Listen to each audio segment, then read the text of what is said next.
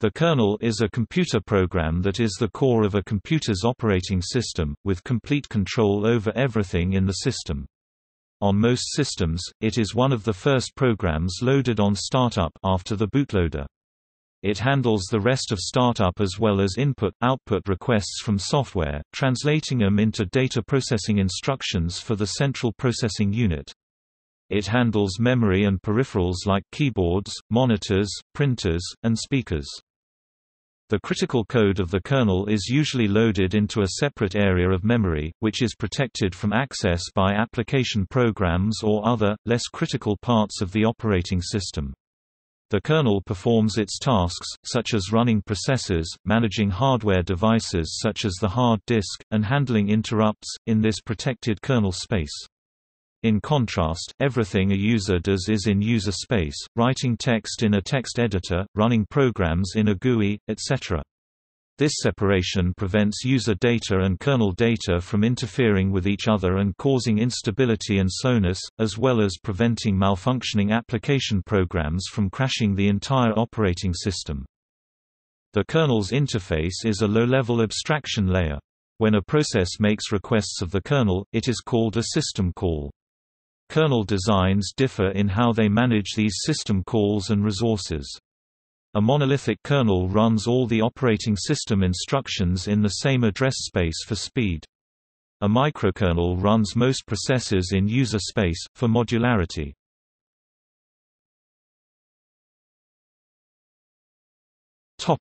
Functions.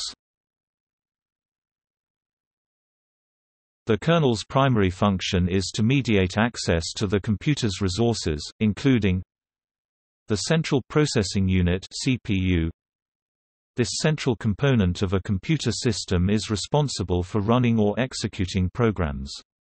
The kernel takes responsibility for deciding at any time which of the many running programs should be allocated to the processor or processors. Random access memory (RAM). Random access memory is used to store both program instructions and data. Typically, both need to be present in memory in order for a program to execute. Often multiple programs will want access to memory, frequently demanding more memory than the computer has available. The kernel is responsible for deciding which memory each process can use, and determining what to do when not enough memory is available. Input-output I/O devices. I/O devices include such peripherals as keyboards, mice, disk drives, printers, USB devices, network adapters, and display devices. The kernel allocates requests from applications to perform I/O to an appropriate device and provides convenient methods for using the device, typically abstracted to the point where the application does not need to know implementation details of the device.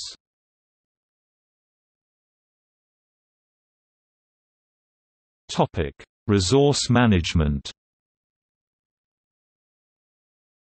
Key aspects necessary in resource management are the definition of an execution domain address space and the protection mechanism used to mediate access to the resources within a domain. Kernels also provide methods for synchronization and inter-process communication (IPC). These implementations may be within the kernel itself, or the kernel can also rely on other processes it is running. Although the kernel must provide inter-process communication in order to provide access to the facilities provided by each other, kernels must also provide running programs with a method to make requests to access these facilities.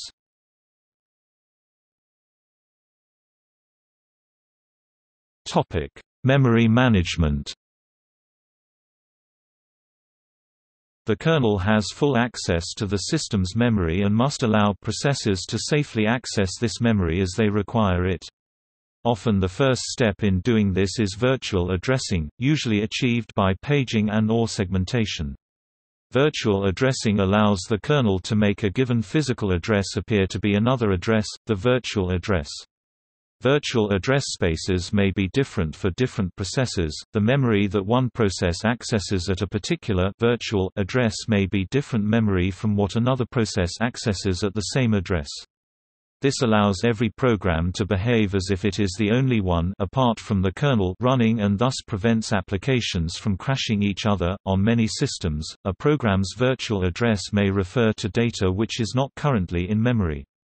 The layer of indirection provided by virtual addressing allows the operating system to use other data stores, like a hard drive, to store what would otherwise have to remain in main memory (RAM).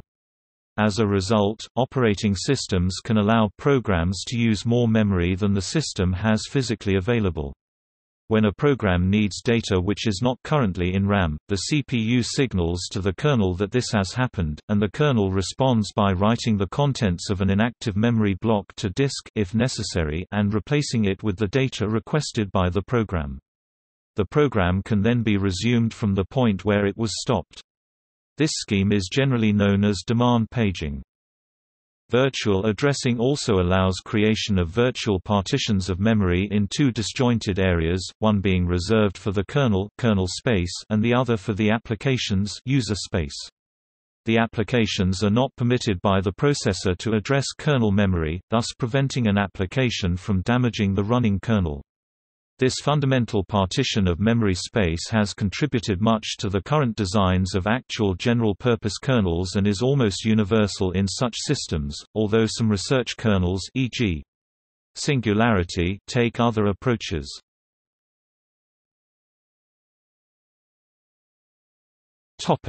Device management. To perform useful functions, processors need access to the peripherals connected to the computer, which are controlled by the kernel through device drivers. A device driver is a computer program that enables the operating system to interact with a hardware device. It provides the operating system with information of how to control and communicate with a certain piece of hardware. The driver is an important and vital piece to a program application. The design goal of a driver is abstraction. The function of the driver is to translate the OS-mandated function calls, programming calls into device-specific calls. In theory, the device should work correctly with the suitable driver. Device drivers are used for such things as video cards, sound cards, printers, scanners, modems, and LAN cards. The common levels of abstraction of device drivers are 1. On the hardware side, interfacing directly. Using a high-level interface, video BIOS. Using a lower-level device driver, file drivers using disk drivers. Simulating work with hardware, while doing something entirely different. Point 2. On the software side, allowing the operating system direct access to hardware resources. Implementing only primitives. Implementing an interface for non-driver software, example, Twain. Implementing a language, sometimes high-level, example PostScript. For example, to show the user something on the screen, an application would make a request to the kernel, which would forward the request to its display driver, which is then responsible for actually plotting the character pixel. A kernel must maintain a list of available devices. This list may be known in advance, e.g. on an embedded system where the kernel will be rewritten if the available hardware changes, configured by the user, typical on older PCs and on systems that are not designed for personal use, or detected by the operating system at runtime, normally called plug and play. In a plug-and-play system, a device manager first performs a scan on different hardware buses, such as Peripheral Component Interconnect (PCI) or Universal Serial Bus (USB), to detect installed devices, then searches for the appropriate drivers.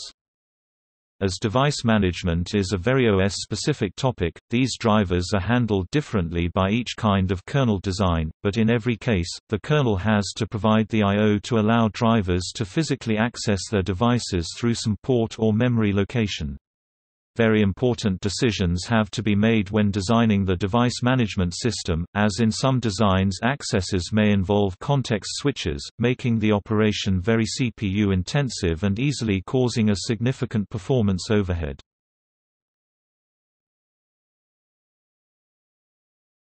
Topic: System calls. In computing, a system call is how a process requests a service from an operating system's kernel that it does not normally have permission to run. System calls provide the interface between a process and the operating system. Most operations interacting with the system require permissions not available to a user-level process, e.g. I/O performed with a device present on the system, or any form of communication with other processes requires the use of system calls.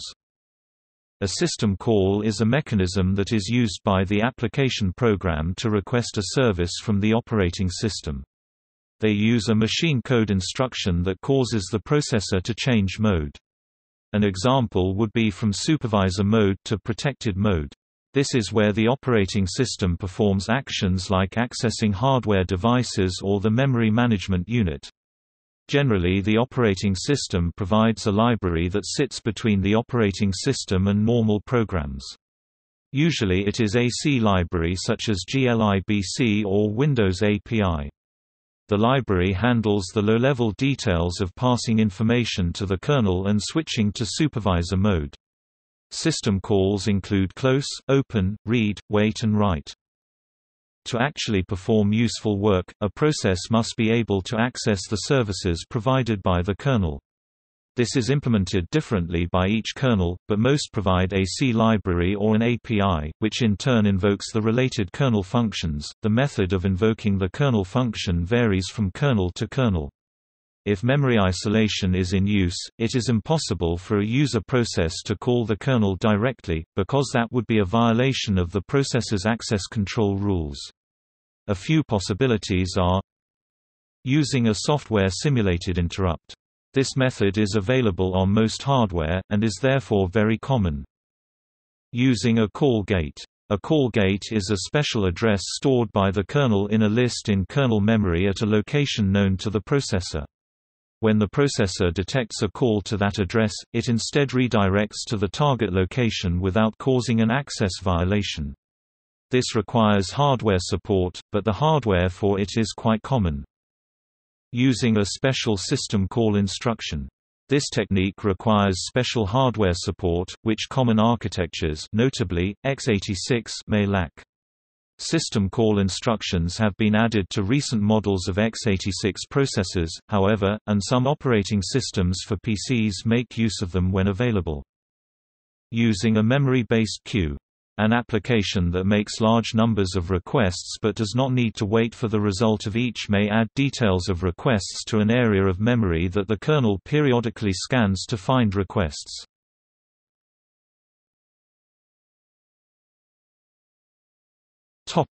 Kernel design decisions.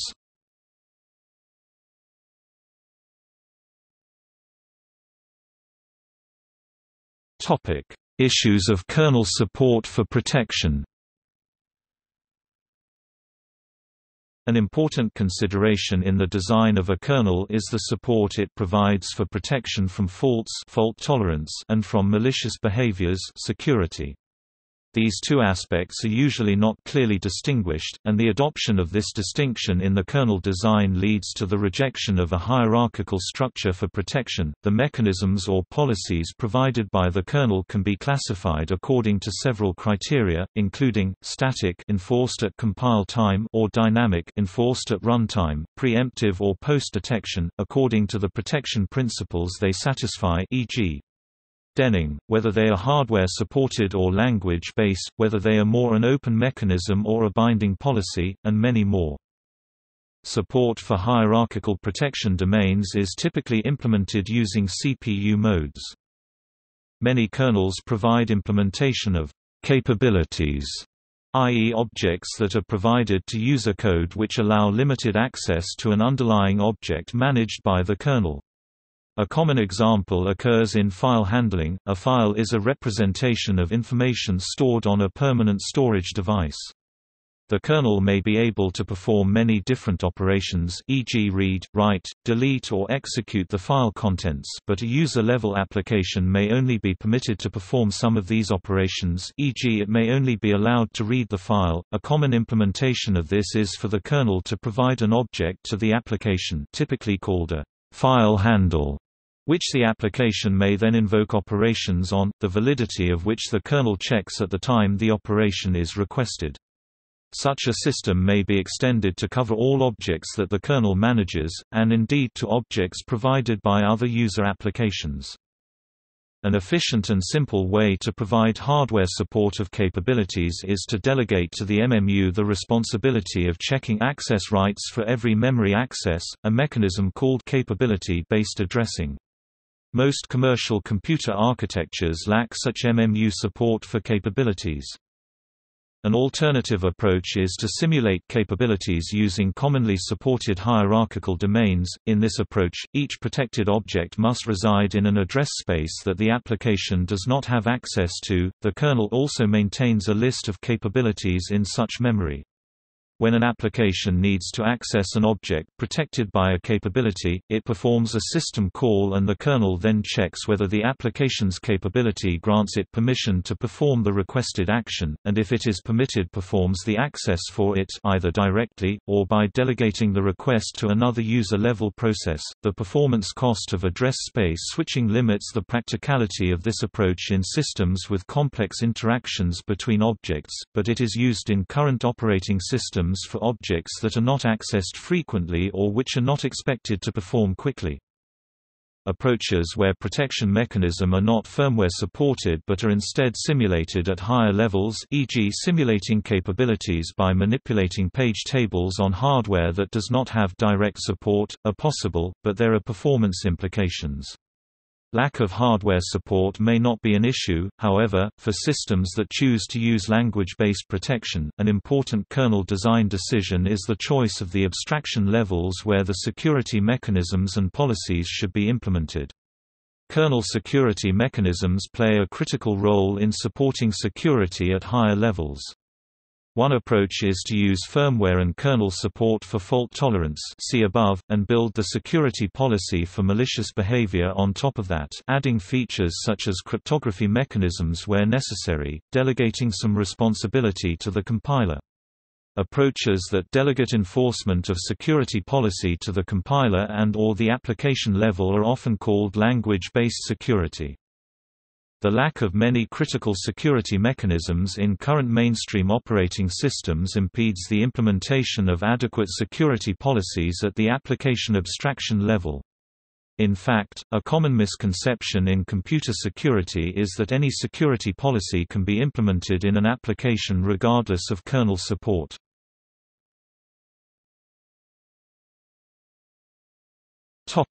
Hardware-based or language-based protection.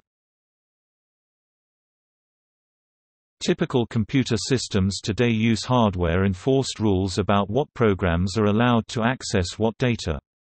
The processor monitors the execution and stops a program that violates a rule, e.g., a user process that is about to read or write to kernel memory, and so on.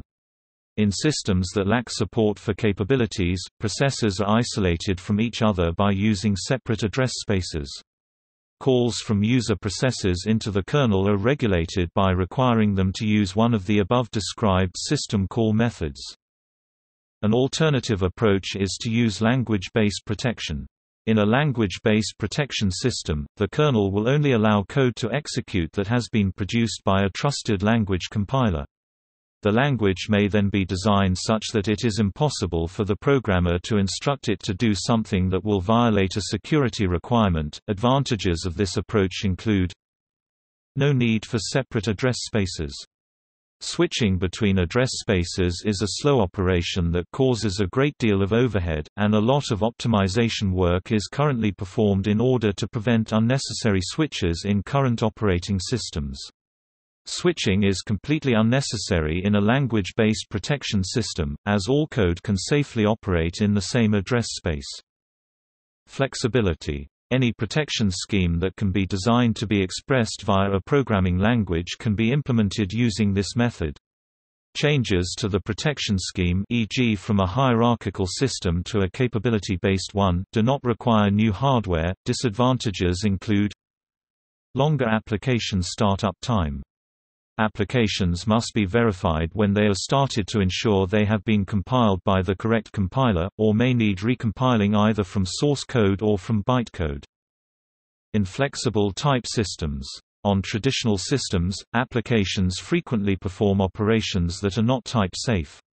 Such operations cannot be permitted in a language-based protection system, which means that applications may need to be rewritten and may, in some cases, lose performance. Examples of systems with language-based protection include JX and Microsoft Singularity.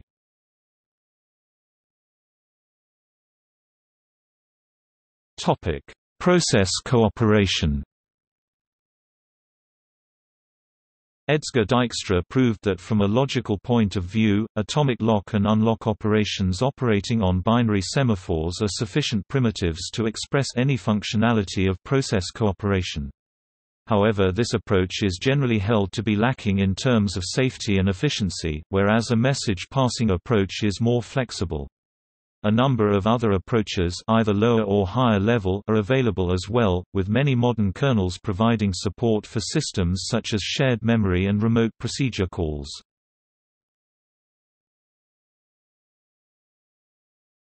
Topic: I/O devices management.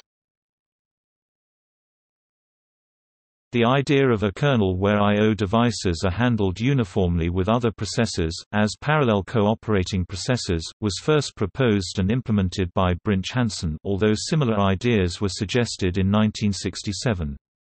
In Hansen's description of this, the common processors are called internal processors, while the I/O devices are called external processors, similar to physical memory. Allowing applications direct access to controller ports and registers can cause the controller to malfunction, or system to crash. With this, depending on the complexity of the device, some devices can get surprisingly complex to program, and use several different controllers. Because of this, providing a more abstract interface to manage the device is important. This interface is normally done by a device driver or hardware abstraction layer. Frequently, applications will require access to these devices. The kernel must maintain the list of these devices by querying the system for them in some way. This can be done through the BIOS, or through one of the various system buses such as PCI, PCIe, or USB. When an application requests an operation on a device such as displaying a character, the kernel needs to send this request to the current active video driver. The video driver, in turn, needs to carry out this request. This is an example of inter-process communication (IPC).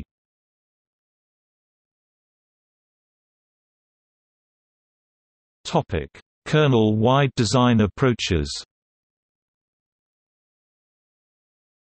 Naturally, the above-listed tasks and features can be provided in many ways that differ from each other in design and implementation. The principle of separation of mechanism and policy is the substantial difference between the philosophy of micro and monolithic kernels. Here a mechanism is the support that allows the implementation of many different policies, while a policy is a particular mode of operation. For instance, a mechanism may provide for user log in attempts to call an authorization server to determine whether access should be granted. A policy may be for the authorization server to request a password and check it against an encrypted password stored in a database. Because the mechanism is generic, the policy could more easily be changed, e.g. by requiring the use of a security token, than if the mechanism and policy were integrated in the same module. In minimal microkernel, just some very basic policies are included, and its mechanisms allows what is running on top of the kernel, the remaining part of the operating system and the other applications, to decide which policies to adopt as memory management, high-level process scheduling, file system management, etc. A monolithic kernel instead tends to include many policies, therefore restricting the rest of the system to rely on them. Per Brinch-Hansen presented arguments in favor of separation of mechanism and policy. The failure to properly fulfill this separation is one of the major causes of the lack of substantial innovation in existing operating systems, a problem common in computer architecture. The monolithic design is induced by the kernel mode, user mode, architectural approach to protection, technically called hierarchical protection domains, which is common in conventional commercial systems. In fact, every module needing protection is therefore preferably included into the kernel. This link between monolithic design and privileged mode can be reconducted to the key issue of mechanism policy separation. In fact, the privileged mode architectural approach melds together the protection mechanism with the security policies, while the major alternative architectural approach, capability-based addressing, clearly distinguishes between the two, leading naturally to a microkernel design. See separation of protection and security. While monolithic kernels execute all of their code in the same address space, kernel space, microkernels try to run most of their services in user space, aiming to improve maintainability and modularity of the codebase. Most kernels do not fit exactly into one of these categories, but are rather found in between these two designs. These are called hybrid kernels. More exotic designs such as nanokernels and exokernels are available, but are seldom used for production systems. The Xen hypervisor, for example, is an exokernel.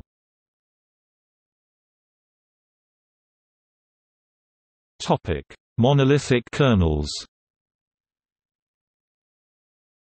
In a monolithic kernel, all OS services run along with the main kernel thread, thus also residing in the same memory area. This approach provides rich and powerful hardware access. Some developers, such as Unix developer Ken Thompson, maintain that it is easier to implement a monolithic kernel than microkernels. The main disadvantages of monolithic kernels are the dependencies between system components, a bug in a device driver might crash the entire system, and the fact that large kernels can become very difficult to maintain. Monolithic kernels, which have traditionally been used by Unix-like operating systems, contain all the operating system core functions and the device drivers. This is the traditional design of Unix systems. A monolithic kernel is one single program that contains all of the code necessary to perform every kernel-related task. Every part which is to be accessed by most programs which cannot be put in a library is in the kernel space: device drivers, scheduler, memory handling, file systems, network stacks. Many system calls are provided to applications, to allow them to access all those services. A monolithic kernel, while initially loaded with subsystems that may not be needed, can be tuned to a point where it is as fast as or faster than the one that was specifically designed for the hardware, although more relevant in a general sense. Modern monolithic kernels, such as those of Linux and FreeBSD, both of which fall into the category of Unix-like operating systems, feature the ability to load modules at runtime, thereby allowing easy extension of the kernel's capabilities as required, while helping to minimize the amount of code running in kernel space. In the monolithic kernel, some advantages hinge on these points. Since there is less software involved, it is faster. As it is one single piece of software, it should be smaller both in source and compiled forms. Less code generally means fewer bugs, which can translate to fewer security problems. Most work in the monolithic kernel is done via system calls. These are interfaces, usually kept in a tabular structure, that access some subsystem within the kernel, such as disk operations. Essentially, calls are made within programs and a check copy of the request is passed through the system call. Hence, not far to travel at all. The monolithic Linux kernel can be made extremely small not only because of its ability to dynamically load modules but also because of its ease of customization. In fact, there are some versions that are small enough to fit together with a large number of utilities and other programs on a single floppy disk and still provide a fully functional operating system, one of the most popular of which is Linux. This ability to miniaturize its kernel has also led to a rapid growth in the use of Linux in embedded systems. These types of kernels consist of the core functions of the operating system and the device drivers with the ability to load modules at runtime. They provide rich and powerful abstractions of the underlying hardware. They provide a small set of simple hardware abstractions and use applications called servers to provide more functionality. This particular approach defines a high-level virtual interface over the hardware, with a set of system calls to implement operating system services such as process management, concurrency and memory management in several modules that run in supervisor mode. This design has several flaws and limitations. Coding in kernel can be challenging, in part because one cannot use common libraries like a full-featured libc, and because one needs to use a source-level debugger like GDB. Rebooting the computer is often required. This is not just a problem of convenience to the developers. When debugging is harder, and as difficulties become stronger, it becomes more likely that code will be buggier. Bugs in one part of the kernel have strong side effects, since every function in the kernel has all the privileges. A bug in one function can corrupt data structure of another, totally unrelated part of the kernel, or of any running program. Kernels often become very large and difficult to maintain. Even if the modules servicing these operations are separate from the whole, the code integration is tight and difficult to do correctly. Since the modules run in the same address space, a bug can bring down the entire system. Monolithic kernels are not portable, therefore, they must be rewritten for each new architecture that the operating system is to be used on.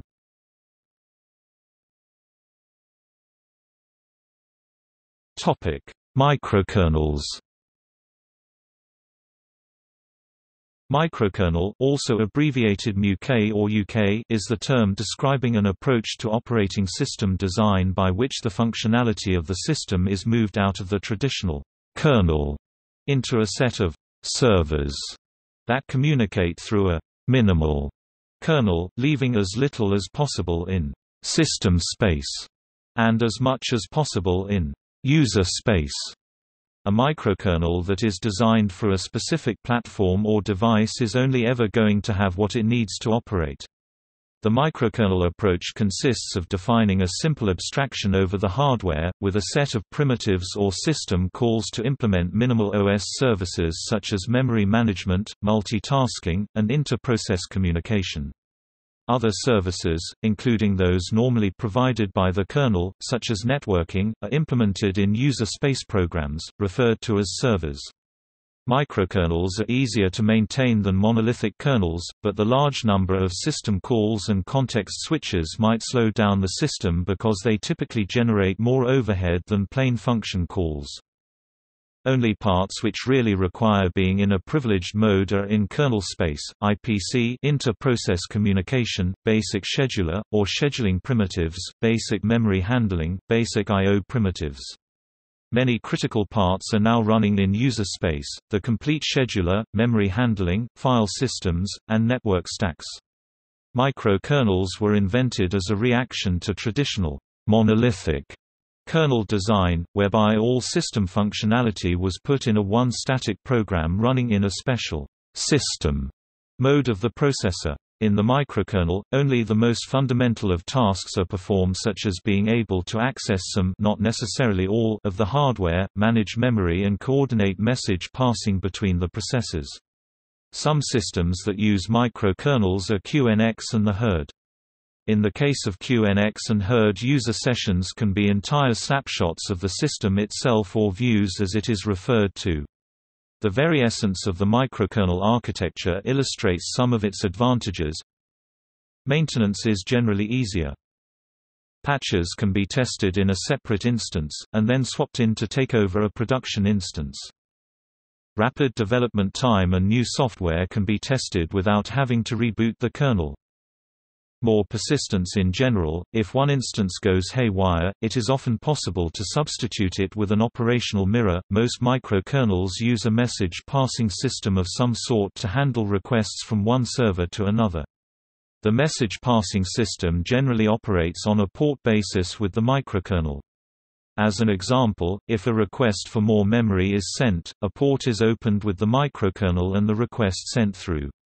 Once within the microkernel, the steps are similar to system calls. The rationale was that it would bring modularity in the system architecture, which would entail a cleaner system, easier to debug or dynamically modify, customizable to users' needs, and more performing. They are part of the operating systems like GNU Herd, Minix, MK Linux, QNX and Redux OS. Although microkernels are very small by themselves, in combination with all their required auxiliary code they are, in fact, often larger than monolithic kernels. Advocates of monolithic kernels also point out that the two-tiered structure of microkernel systems, in which most of the operating system does not interact directly with the hardware, creates a not insignificant cost in terms of system efficiency.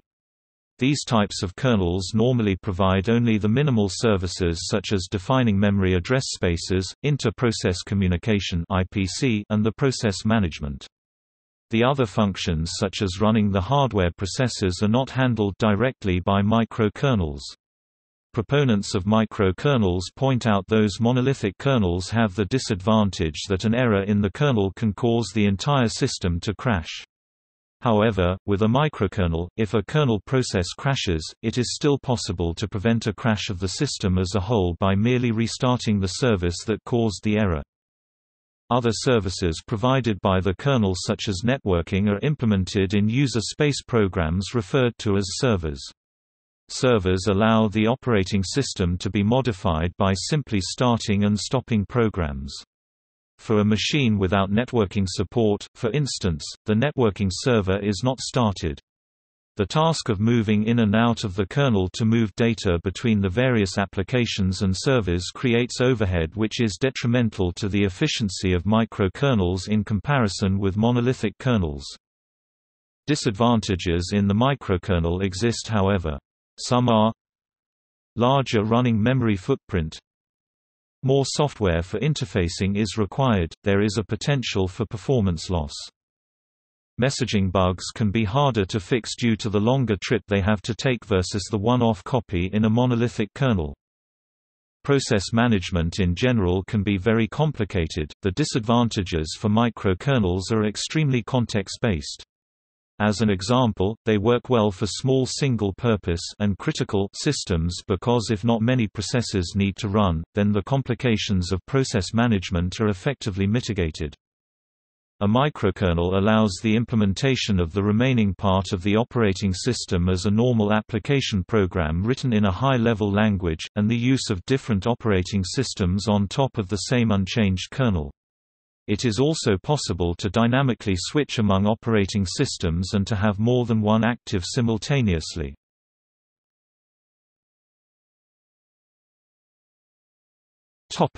Monolithic kernels versus microkernels. As the computer kernel grows, so grows the size and vulnerability of its trusted computing base, and, besides reducing security, there is the problem of enlarging the memory footprint. This is mitigated to some degree by perfecting the virtual memory system, but not all computer architectures have virtual memory support. To reduce the kernel's footprint, extensive editing has to be performed to carefully remove unneeded code, which can be very difficult with non-obvious interdependencies between parts of a kernel with millions of lines of code. By the early 1990s, due to the various shortcomings of monolithic kernels versus microkernels, monolithic kernels were considered obsolete by virtually all operating system researchers. As a result, the design of Linux as a monolithic kernel rather than a microkernel was the topic of a famous debate between Linus Torvalds and Andrew Tannenbaum. There is merit on both sides of the argument presented in the Tannenbaum-Torvalds debate.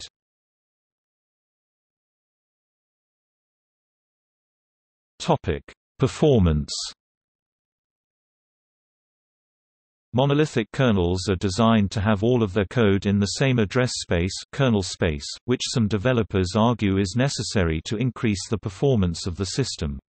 Some developers also maintain that monolithic systems are extremely efficient if well written.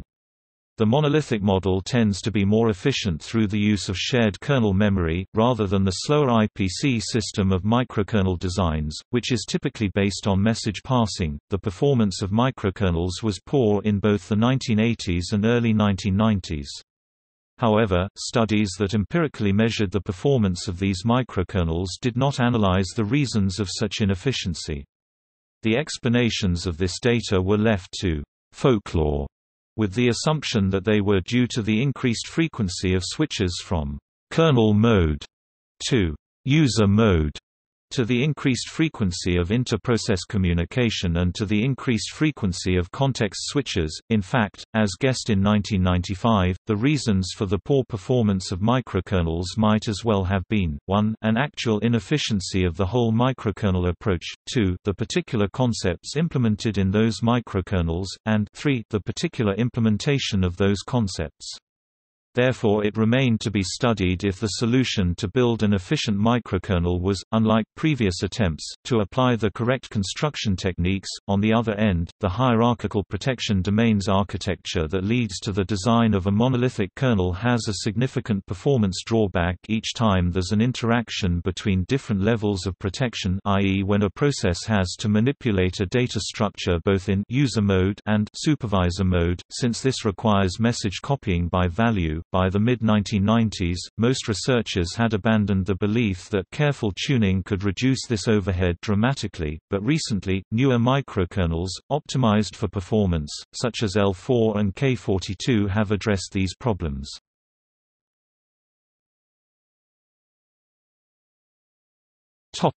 Hybrid or modular kernels.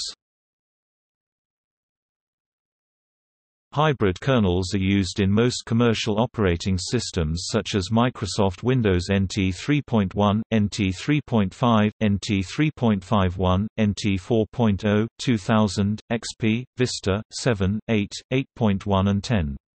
Apple Inc.'s own macOS uses a hybrid kernel called XNU, which is based upon code from OSF1's Mac kernel OSFMK 7.3 and FreeBSD's monolithic kernel. They are similar to microkernels, except they include some additional code in kernel space to increase performance. These kernels represent a compromise that was implemented by some developers before it was demonstrated that pure microkernels can provide high performance. These types of kernels are extensions of microkernels with some properties of monolithic kernels. Unlike monolithic kernels, these types of kernels are unable to load modules at runtime on their own. Hybrid kernels are microkernels that have some non-essential code in kernel space in order for the code to run more quickly than it would were it to be in user space. Hybrid kernels are a compromise between the monolithic and microkernel designs.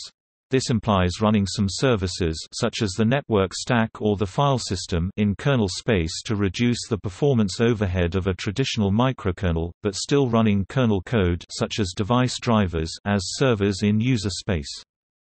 Many traditionally monolithic kernels are now at least adding, if not actively exploiting, the module capability. The most well-known of these kernels is the Linux kernel. The modular kernel essentially can have parts of it that are built into the core kernel binary or binaries that load into memory on demand. It is important to note that a code-tainted module has the potential to destabilize a running kernel. Many people become confused on this point when discussing microkernels.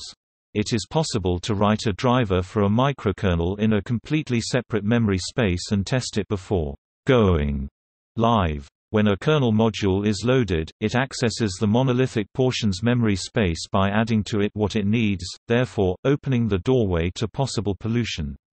A few advantages to the modular or hybrid kernel are faster development time for drivers that can operate from within modules. No reboot required for testing, provided the kernel is not destabilized. On-demand capability versus spending time recompiling a whole kernel for things like new drivers or subsystems. Faster integration of third-party technology related to development but pertinent unto itself nonetheless. Modules, generally, communicate with the kernel using a module interface of some sort.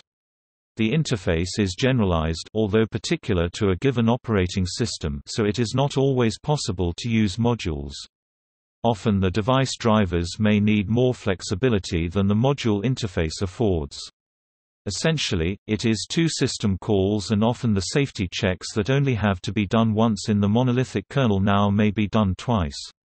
Some of the disadvantages of the modular approach are: with more interfaces to pass through, the possibility of increased bugs exists, which implies more security holes. Maintaining modules can be confusing for some administrators when dealing with problems like symbol differences.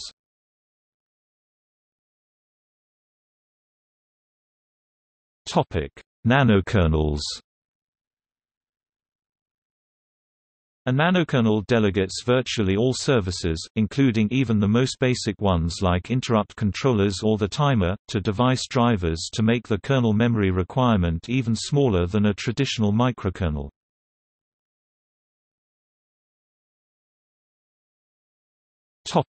Exokernels.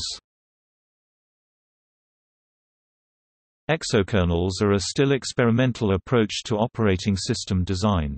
They differ from the other types of kernels in that the functionality is limited to the protection and multiplexing of the raw hardware, providing no hardware abstractions on top of which to develop applications. This separation of hardware protection from hardware management enables application developers to determine how to make the most efficient use of the available hardware for each specific program. Exokernels in themselves are extremely small. However, they are accompanied by library operating systems, see also unikernel, providing application developers with the functionalities of a conventional operating system. A major advantage of exokernel-based systems is that they can incorporate multiple library operating systems, each exporting a different API, for example one for high-level UI development and one for real-time control.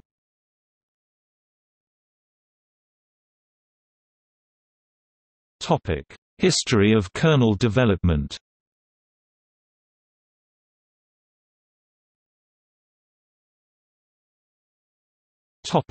Early operating system kernels. Strictly speaking, an operating system, and thus, a kernel, is not required to run a computer. Programs can be directly loaded and executed on the bare metal machine, provided that the authors of those programs are willing to work without any hardware abstraction or operating system support. Most early computers operated this way during the 1950s and early 1960s, which were reset and reloaded between the execution of different programs. Eventually, small ancillary programs such as program loaders and debuggers were left in memory between runs, or loaded from ROM. As these were developed, they formed the basis of what became early operating system kernels. The bare metal approach is still used today on some video game consoles and embedded systems, but in general, newer computers use modern operating systems and kernels. In 1969, the RC4000 multiprogramming system introduced the system design philosophy of a small nucleus, upon which operating systems for different purposes could be built in an orderly manner. What would be called the microkernel approach.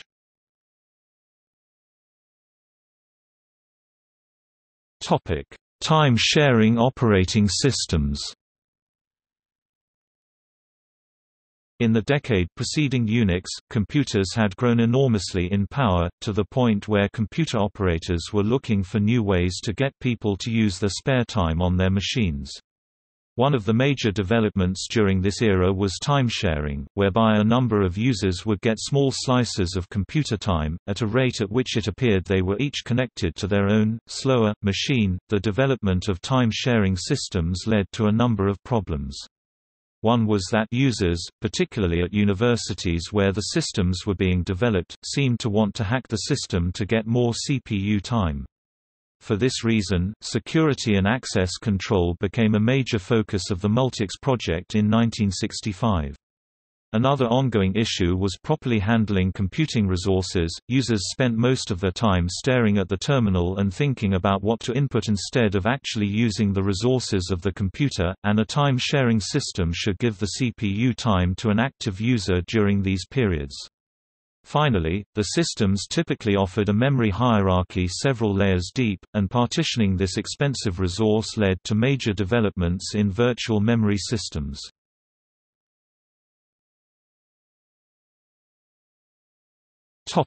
Amiga. The Commodore Amiga was released in 1985, and was among the first, and certainly most successful, home computers to feature an advanced kernel architecture. The Amiga's kernel's executive component, exec.library, uses a microkernel message passing design, but there are other kernel components, like graphics.library, that have direct access to the hardware.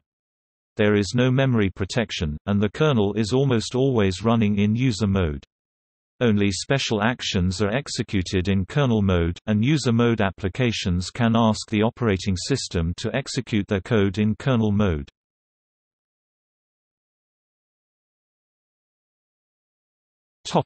Unix. During the design phase of Unix, programmers decided to model every high-level device as a file, because they believed the purpose of computation was data transformation. For instance, printers were represented as a file at a known location. When data was copied to the file, it printed out.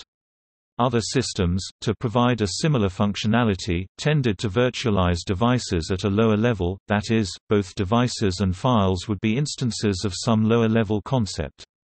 Virtualizing the system at the file level allowed users to manipulate the entire system using their existing file management utilities and concepts, dramatically simplifying operation. As an extension of the same paradigm, Unix allows programmers to manipulate files using a series of small programs, using the concept of pipes, which allowed users to complete operations in stages, feeding a file through a chain of single-purpose tools. Although the end result was the same, using smaller programs in this way dramatically increased flexibility as well as ease of development and use, allowing the user to modify their workflow by adding or removing a program from the chain. In the Unix model, the operating system consists of two parts: first, the huge collection of utility programs that drive most operations; second, the kernel that runs the programs. Under Unix, from a programming standpoint, the distinction between the two is fairly thin. The kernel is a program, running in supervisor mode, that acts as a program loader and supervisor for the small utility programs making up the rest of the system, and to provide locking and I/O services for these programs. Beyond that, the kernel didn't intervene at all in user space. Over the years the computing model changed, and Unix's treatment of everything as a file or byte stream no longer was as universally applicable as it was before. Although a terminal could be treated as a file or a byte stream, which is printed to or read from, the same did not seem to be true for a graphical user interface. Networking posed another problem. Even if network communication can be compared to file access, the low-level packet-oriented architecture dealt with discrete chunks of data and not with whole files. As the capability of computers grew, Unix became increasingly cluttered with code. It is also because the modularity of the Unix kernel is extensively scalable. While kernels might have had 100,000 lines of code in the 70s and 80s, kernels of modern Unix successors like Linux have more than 13 million lines. Modern Unix derivatives are generally based on module loading monolithic kernels. Examples of this are the Linux kernel in its many distributions as well as the Berkeley software distribution variant kernels such as FreeBSD, DragonflyBSD, OpenBSD, NetBSD, and MacOS. Apart from these alternatives, amateur developers maintain an active operating system development community, populated by self-written hobby kernels which mostly end up sharing many features with Linux, FreeBSD, DragonflyBSD, OpenBSD or NetBSD kernels and/or being compatible with them.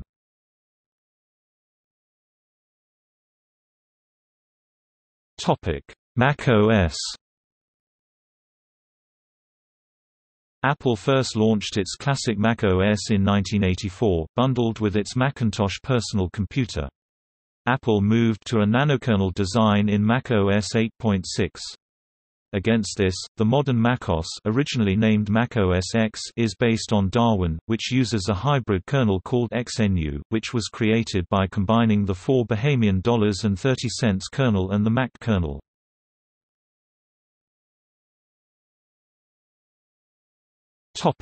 Microsoft Windows.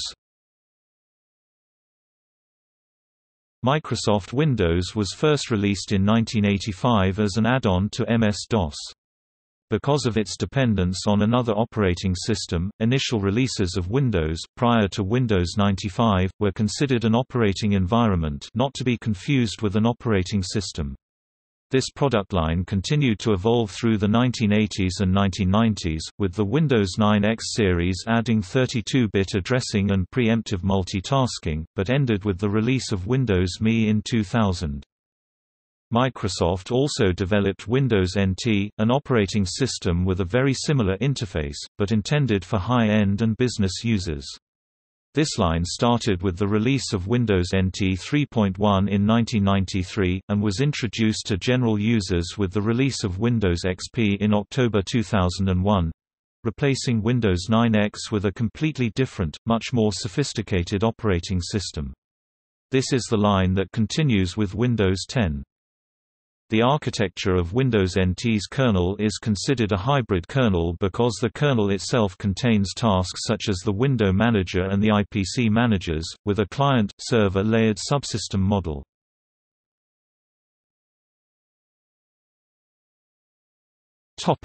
IBM Supervisor. Supervisory program or supervisor is a computer program, usually part of an operating system, that controls the execution of other routines and regulates work scheduling, input-output operations, error actions, and similar functions and regulates the flow of work in a data processing system. Historically, this term was essentially associated with IBM's line of mainframe operating systems starting with OS 360. In other operating systems, the supervisor is generally called the kernel. In the 1970s, IBM further abstracted the supervisor state from the hardware, resulting in a hypervisor that enabled full virtualization, i.e. the capacity to run multiple operating systems on the same machine totally independently from each other. Hence the first such system was called Virtual Machine or VM.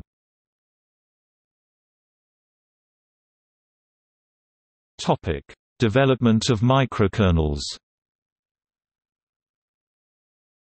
Although MAC, developed at Carnegie Mellon University from 1985 to 1994, is the best-known general-purpose microkernel, other microkernels have been developed with more specific aims. The L4 microkernel family, mainly the L3 and the L4 kernel, was created to demonstrate that microkernels are not necessarily slow.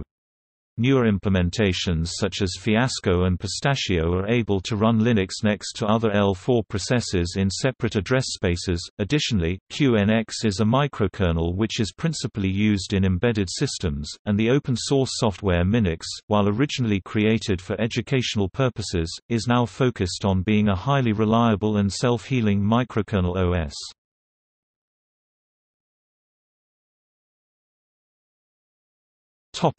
See also: Comparison of operating system kernels, Inter-process communication. Notes